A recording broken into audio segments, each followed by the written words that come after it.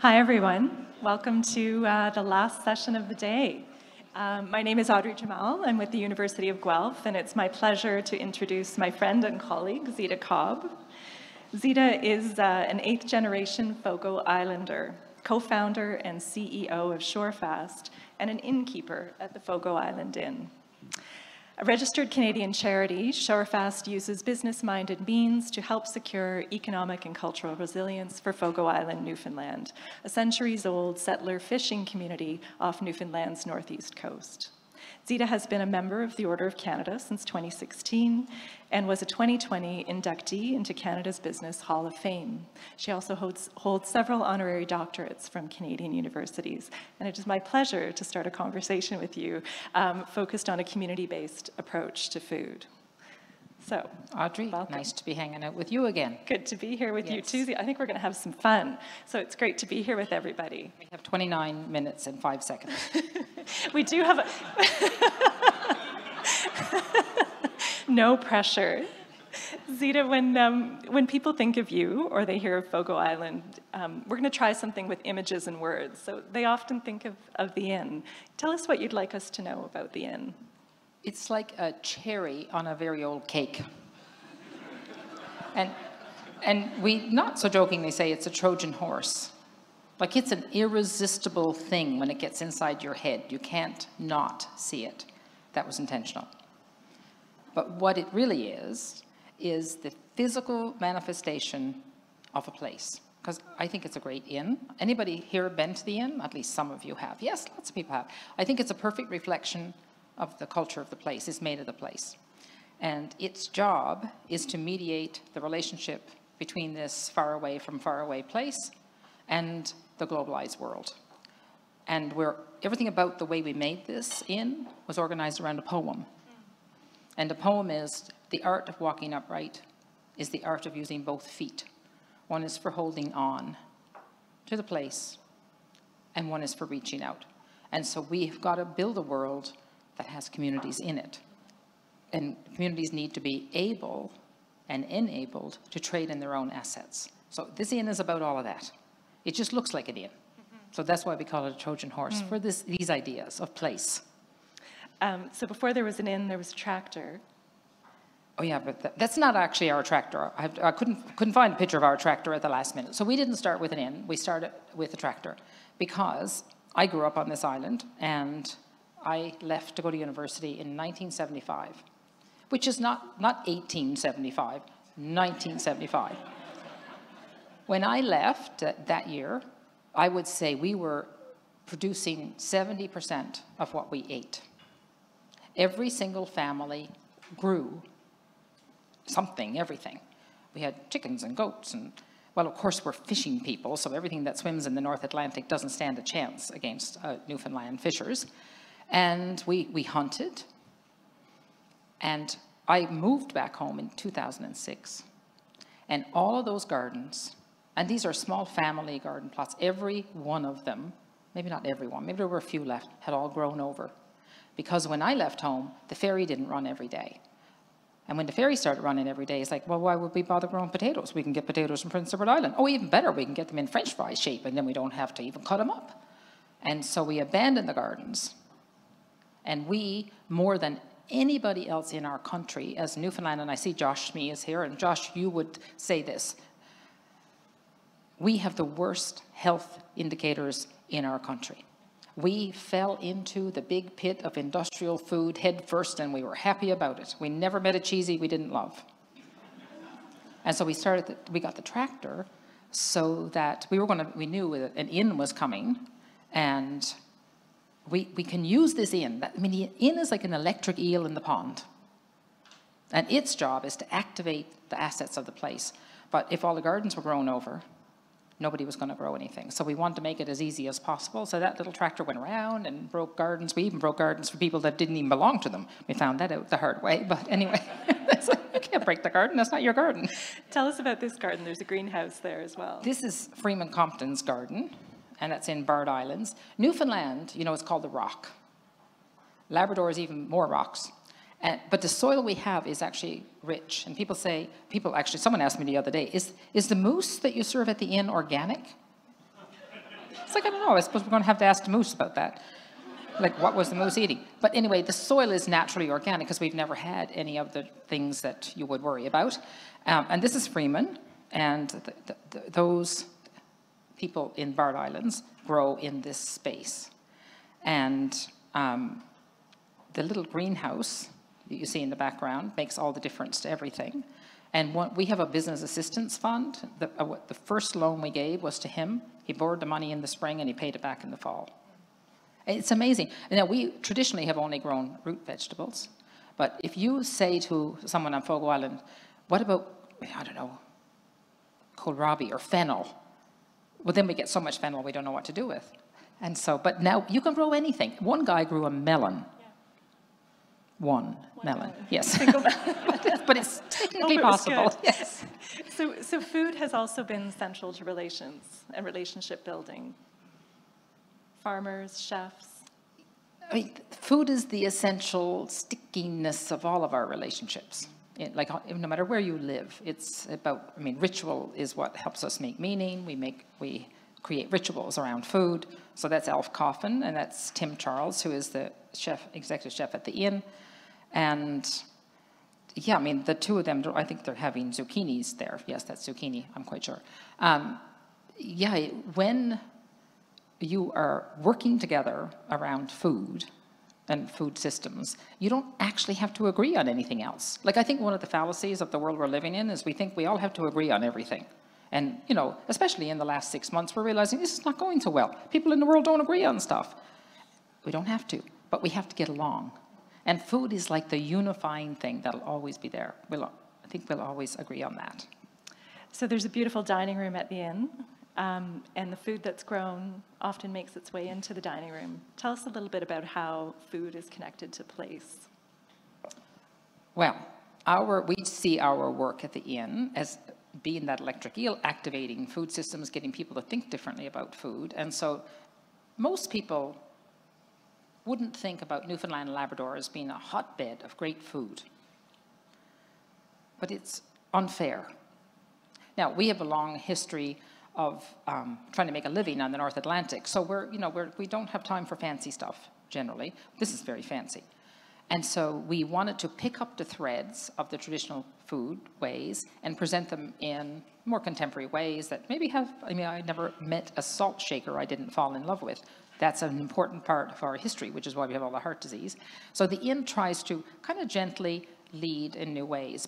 So I'll tell you two things about the inn. Our goal, and I think we achieve it, is 80% of what we put in front of you to eat or drink has to be from here. And when we started, I'll give you an example of something, we were serving orange juice. And because, people come to fancy inns, they expect freshly squeezed orange juice. And the inn belongs to the community members, and so when we opened, all of the households came to stay. Oh, we're into the next slide. Very clever. And anyway, one of the women that had stayed she said, it's all very lovely, it was wonderful. And she had a whole bunch of feedback. And she said, but the worst thing is, she said, I don't understand why you're serving orange juice up there. She said, we have all these edible berries, and any one of them will be happy to be a juice if you people just ask them. So now we don't serve orange juice. Now, sometimes we get guests that are quite cranky about the fact that we don't serve orange juice, but I mean, it really comes down to that. Like all of these things, that changes we have to make, somebody needs to give up something. And if you're on the northeast coast of Newfoundland, I'm sorry, you're going to have to give up orange juice. We did offer to give a guy some of the industrial orange juice once, and he decided he'd go with the local juice.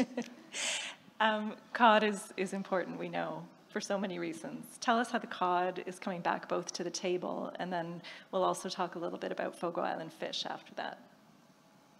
Yeah, we have to talk about place to talk about cod. So as a place, I used to work in technology for a company called JDS Uniphase, and the CEO was a fellow named Joseph Strauss. And he was a physicist. He would come in every morning. We were a technology company. He would say, the most important thing is to keep the most important thing the most important thing. And of course, in a technology company, it's technology, because if someone gets past you, it's a winner takes all game. You're going to be dead. But in this work, and in the work that I think collectively the people here are focused on, the most important thing is place. Place, place, place, and after that, place. Because place holds nature, place holds culture. Every single thing that we all worry about, we got people, you know, working on homelessness and working on mental health and working on better food, so it all lands in a place. So what I try to say to people, if you're thinking about how do you do this work, no matter where you are, at least once a week, go out and lie on the ground and just try and understand this place from the ground. And we have to build, the previous speakers were talking about systems. We absolutely need to be very mindful of the systems we're caught up in, and it's hard to change systems, but we have to work from the ground up and the top down. And that's why these kinds of gatherings to look at, like as a country, we don't have the horizontal musculature to run our country. It's like a whole bunch of disorganized loose ends. Everybody gets up in the morning and tries to do their best. Well, not everybody, most people do. And it doesn't add up to enough. Like the sum of what we do is not even the sum of the parts, let alone more than the sum of the parts. So I think as a country, we have to build that collaborative, cooperative architecture. And, you know, it's a cod. This is the most noble cod, the most noble fish on the planet. It has more protein than any other fish, and it was fished almost to extinction by a system that forgot about place. Our culture is derived from that fish. And we started a little business because the cod are slowly, ever so painfully slowly coming back. When the cod stocks collapsed, which is in my lifetime, the cod was being sold for cat food because it was caught in these industrial systems that didn't respect it. And so it sort of got a bad name. We on Fogo Island are the luckiest people in the world, in a way.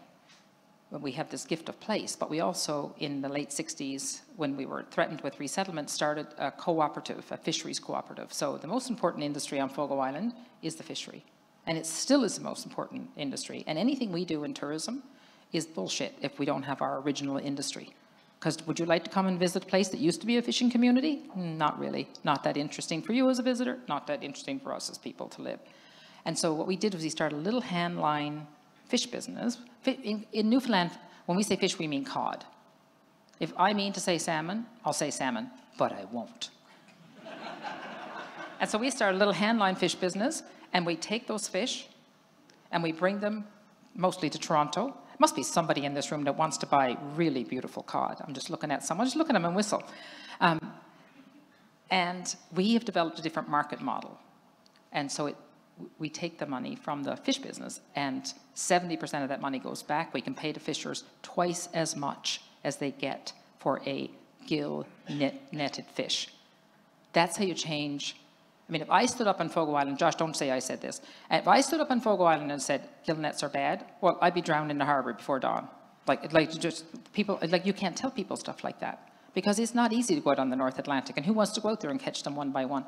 But if we can create the business model, then we're going to get a different outcome.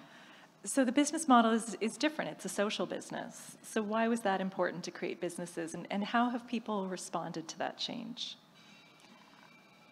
I mean, people will respond to the table that's been set. I mean, when people say, oh, you know, people are jealous or greedy people and nobody cares, it's because we've been cast into a zero-sum game. And I think that every fisher would like to be paid twice as much for the price of fish. So it's my job to figure out a business model that allows that to happen. And it used to be, I mean, Ian Brown did a fantastic series for the Globe and Mail maybe 8 years ago, and it was about lobster. And you know Ian Brown's the writer for the Globe and Mail, right? So Ian Brown says he loves to have lobster on his birthday. And so he will go to his favorite restaurant in Toronto and order up lobster. And I guess Ian made the mistake one day of saying to the restaurateur, but why is it so expensive? And the restaurateur says, well, Don't you talk to me about expensive. I make no money selling lobster. The only reason I sell it is because people expect it, and I'm hoping that the person sitting next to you orders something that's not lobster. Then maybe I don't go broke. And so Ian thought that was a funny thing, because he listens to the lobstermen in Nova Scotia complaining that they can barely make a living. So he went to Nova Scotia, like, what's happening with the money? So he went to Nova Scotia. He said the hardest part was picking which lobster. He went out fishing, picked a lobster, called him Larry, wrote a series for the Globe called Larry the Lobster. And he followed Larry from Nova Scotia to Toronto.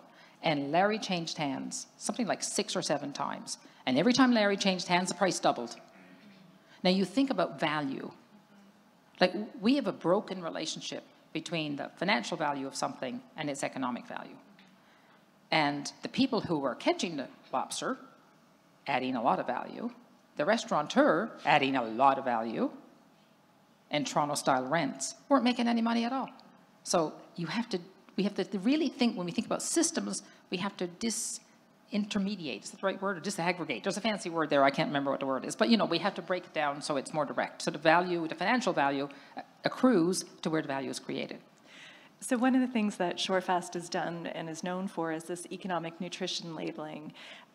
What it aims to do is to show people where the money goes. So I know you have a great one for the inn, and this one's for the fish. Why the economic nutrition label, and what impact is it having? What story is it helping tell?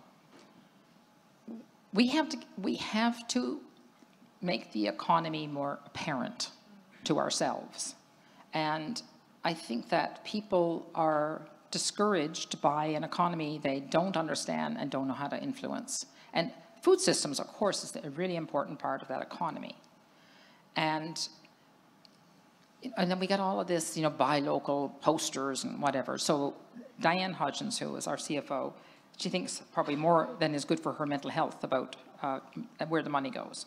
And so for everything we sell, we simply put this label that you see here. And you can tell this is the same label that goes on food, right? The person who designed this beautiful image died a few weeks ago. He was an American graphic designer. So we thought, well, that's already in people's heads. Let's just use that. And so this happens to be for Fogo Island fish.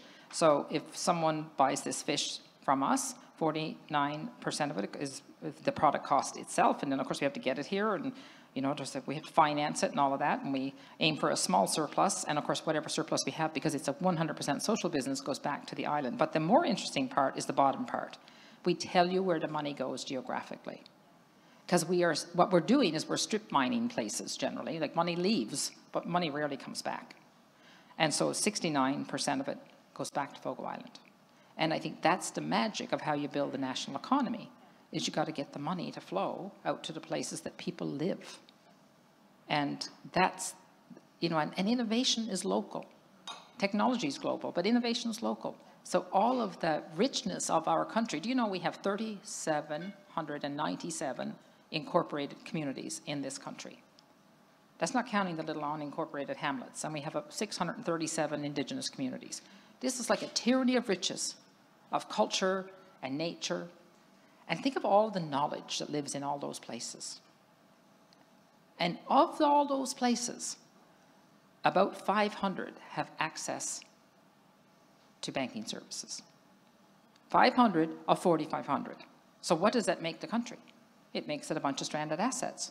So I think Canada is like just beginning. We're going to get ourselves organized. Now, we're not going to convince chartered banks to, you know, build buildings in Kapuskasing anymore, but we're clever enough people to figure out how we can bring financial capital to bear in places that are producing leaders and entrepreneurs, and we're growing potatoes and catching fish and whatever else we're doing across the country. Well, there's also ice cream, another social business that's emerged on Fogo Island. You know, on Fogo Island we have 26 kinds of edible berries. We have many more, but all the rest are collectively called poison berries because we never knew what they actually were. So everybody's mom said, no, those are poison berries. They're probably not. And so we think about value. So now you have something that has like deeply inherent intrinsic value. Like, you know, if you survive as a berry on the northeast coast of Newfoundland, you contain a lot of goodness. So we think about, okay, how can we ask the berries nicely to help us make a living here? And so how do we add value? So we started an ice cream shop, and you see them all presented in ice cream. And I think there are some of the berries we present that even local people say, well, I never really liked that berry. Well, let's have it in ice cream. Let's see. But, you know, I have a friend, the same guy with the most important thing is to keep the most important thing the most important thing. He grew up in ex-Czechoslovakia, right on the Russian border. And every time he comes to the island, he says, you know, there's something wrong with you people. He said, money grows on bushes here. You just don't see it.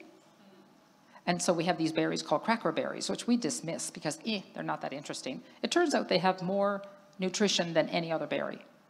He said, see, money grows on bushes. What's wrong with you people? So it's about thinking differently about development. So we have 9 minutes and 36 seconds. I know, we're going to go right through. Yes. Yeah.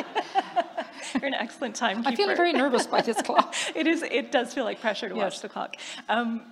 Historically, Newfoundland has had song circles, and one of the things that's been introduced in the last few years is this idea of a food circle. Tell us what they are and how they bring people together. Well, song circles are, like, 3 of us could get together, and in Newfoundland, and I don't know so much Labrador, but probably the same, you know, we got electricity in 1971 where I grew up. I was 13. So it wasn't like we weren't watching anything, and we entertain each other. So you have this beautiful expression in Newfoundland, which would be, give us a song. Like as a gift, give us a song. And everybody sings. And so if a song circle is, you just gather around, and as the night goes on, the circle gets bigger and bigger and bigger, and more people join. And so when we started this food, like focusing on food in our work, and oh my gosh, this was another whole thing that happened.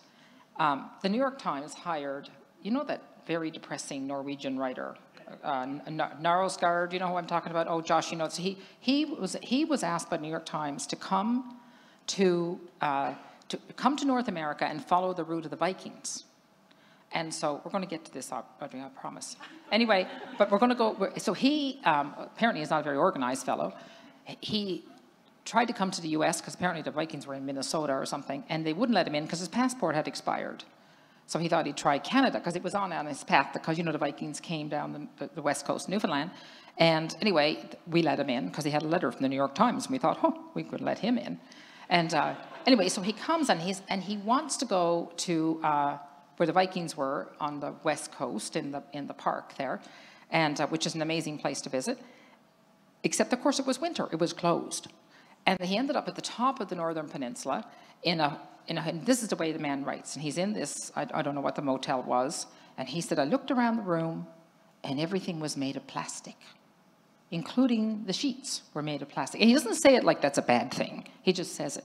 And then he went to the restaurant, and he said, and everybody in the restaurant was fat. He didn't say it like it was a bad thing. He just said it like he saw it. Well, this caused such an uproar in Newfoundland. Like, oh my gosh, the open line programs were like, it was out of control. And who is this guy to tell us we're fat? Anyway, on about the 5th day, somebody called in and said, maybe we are. Anyway, it set off a big think in Newfoundland about what are we doing and what are we eating. And like I said, we fell into the industrial food hole, and it's not been easy getting out. And so these food circles, which mimic song circles, we try to have them around topics like cod. If you want to get people to come out and have a talk about food, start with cod, because we have a million different things we do with it. And so this has become, so this Sophie, and she's a chef at the inn. That's Norm Foley, who can grow absolutely anything. And he's in the Irish community of Tilting. They're particularly good with potatoes. They're the only people in the world who can grow anything in a fog bank. So there's something that we need to learn from these people about growing in different soils. Anyway, so this kind of way of talking about how did we get here in a way that's not, in a way that's social, first of all. And we got Narlsgaard, who he was the electric eel in the pond. Don't think he's been invited back to Newfoundland. One of the other things that's emerged recently is a storehouse. What happens in a storehouse? So Shorefast has the inn. We have a furniture business, we have a fish business, and we have an ice cream shop. And we've not had a place that we can start to muck around with moving the traditional foods into the contemporary in a way that people are coming along with us. I mean, it's all very well and fine. I mean, local people, we're in our 10th year at the inn, and so we've invited every household on the island to come back and stay because they own the inn. And I think it's sometimes hard to make the leap from what I eat at home to what this, fancy food at the inn is. And so, because all the steps in between are missing. And so the storehouse gives us a chance to do this in a way that we get tangled up with each other, and we can, I think this was about pickling this particular night. And so it is, all the good journeys are slow journeys. This is a slow journey toward thinking about food differently. And, if you want someone to fall in love with a chickpea, you better give them a burger or they ain't coming in. So when we started, it was like, okay, there's all really healthy dishes, like when nobody wants to come. It's just too much, too soon, too fast, too far. So it's making it's like we have to build a bridge. You know who Bruce Mao is? Bruce Mao, remember, he's a fantastic Canadian designer, and he had this massive change project. And my God, who wouldn't fall in love with Bruce Mao? He's from Sudbury. Oh, it must be hard to grow things in Sudbury. It's all rocks up there too. Anyway, Bruce Mao had this thing, massive change. And I remember reading the book, and everyone went to the show, and then nothing changed. And there's a film about Bruce, which you should, it's called Mao. It's really worth watching. And in the film, they say to him, how come, you did all this beautiful work, and he showed us a path, but nothing changed? And he said, well, maybe we didn't build a bridge for people to cross. And the storehouse is the bridge. The storehouse is an island, by the way. The most important island just is the point of navigation just outside the harbour. Zita, in the interest of time, with our 3 minutes and 48 seconds and counting, I want to move to the image of the cauliflower. I think when I first got to know you, you gave me a cauliflower pin. Oh, we should have one. I know, we should have worn our cauliflower pins. And there's a theory around the cauliflower. Can you tell us a bit about that? So I grew up on this island eating potatoes and turnips and cabbage and seal and fish and moose. And I went to Ottawa to go to university, and I got a job at the local IGA, the grocery store, and I was like the worst cashier because I didn't know what any of the vegetables were because I'd never seen all of this. Anyway, and I remember this cauliflower thing, never seen anything like it. And I was studying business, and when I got it explained to me, I realized, oh my goodness, this is a perfect fractal. It's like a pattern that repeats and repeats. And Fogo Island is one little floret. And Toronto is a much bigger floret. And so I think about the world, or just start with the country. We got to clean up at home first before we go telling other people what to do. Anyway, think about the country. Let's call it, for the sake of rounding, 4,500 florets that make up this country. And they're all held together by the stem. We live in the florets. And the stem, these are the systems that we all talk about. And most of our careers are in the systems of different kinds. The stem has two jobs to do. Number one job, hold us all together. And we're not doing a very good job of holding us all together at the moment. And number two job, bring nutrition to the florets. And that includes economic nutrition. Otherwise, there won't be florets where we live. It's like cauliflower thinking is really saying, put place at the center of everything, not as an afterthought. And there's a fantastic book by a fellow named Rajan, who our community economies work was modeled after, or, I mean, not modeled after, but modeled around somehow. And he's at the University of Chicago. He used to be head of the Reserve Bank of India. And he says this very simple thing. Human societies rest on three pillars: markets, governments, and communities. And he goes on to say, most of the problems that we see, whether they relate to climate or mental health, homelessness, really can be attributed to the diminution of communities. And that community pillar has been so badly eroded. Now we need to come up, everybody needs a therapist because our communities have fallen apart and can't take care of us. And there are too many of us to take care of one by one. And this idea that we got to get the community pillar to be not just a bunch of loose ends, so it can, and then we got to build that structure, like we talked about earlier, so that markets, communities, and governments can work together. I know people in public policy who write all kinds of really well-intentioned public policy that lands like a thud because it's not context-rich. And we try to make things generic that can't be generic and shouldn't be generic. So that's a cauliflower thinking. So we're on our last slide, and one of the questions I had for you is, you've moved from Fogo Island into the city and for business, and now back, building community. What are some of the lessons you've learned personally in that community work over the last several years? And what could you share in terms of some of the takeaways others might use as they're building in their own communities?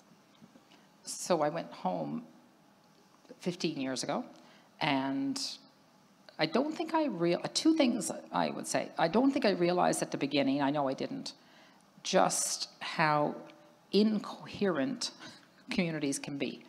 It's like many people think that the community equals the municipality. It is not so. A community is the sum of all of us, all of the institutions are in a place. And you know that great expression, it's actually from an American not-for-profit. I want to steal their tagline, but stealing's bad. I won't do that. But their tagline is, resources follow coherence. And most communities, especially the more trouble they're in, the more incoherent they are, because we haven't come together to coordinate. And we're not going to come together and agree on everything. This is just nonsense. But we can come together and collaborate around our local economy. So the importance of building these structures, that's super important. And then the other thing is, everything is hitched up with everything else. It's all one. So no community is going to survive, let alone flourish, unless all of the systems, whatever systems they are, we could be talking about the health system, the transportation system, the banking system, if those systems, if you're not knitted into those systems, you will not exist. And so we have increasingly over the last 15 years, kind of left the ground to orient by looking at what are the systems. Like, we've done some really hard to do things. In 15 years, I cannot get the ferry schedule to line up with the plane that lands in Gander. Because we're subpar optimizing, right? So in transportation, air transportation, let's say, in the old days, the government of Canada would say to Air Canada, you got to fly to Kapuskasing, you got to fly to Estevan, you got to fly here, you got to fly there. I mean, the whole place, the airline just about, well, it did go bankrupt. Just this doesn't work. So then we didn't stop in the middle. We went to the other extreme and said, well, you can fly wherever you like. Well, I'm telling you, they don't get up in the morning and say, we're going to fly to Gander. So somewhere in those two extremes is an answer, which is governments need to cooperate and collaborate with airlines to make their business models work to serve a broader range of communities, which will come back to us as people in this country. So that's the kind of, so I think this systems literacy and understanding how it's all hooked up with everything else, because you have to be holistic. This is I'm trying to get to it. If I talk long enough, I'll get the answer. You have to be holistic in understanding everything that touches what you're doing. You have to be incremental, because you can't do everything all at once. But you have to be holistic, because any one thing, any one of them can trip you up. And this systems literacy is so important for people, no matter where they live, to understand what is going on and what is my role in what is going on. So our clock seems to have stopped, or it's giving us extra time. Look, we got 3 more minutes. Wait, I don't know if I don't know if it's like overtime we're in now. I don't know what's happening, but I want to. I just want to ask you a final question, because I know we're near the end. Zita, one of the things in speaking with you that the audience here can probably feel today is that there's a contagion to what you say, right? There's an excitement and an enthusiasm in your words and your examples that you've said and the work that's being done. Is there a message that you would want to leave people here today with? Big question. Yeah, I think it's to think deeply about value.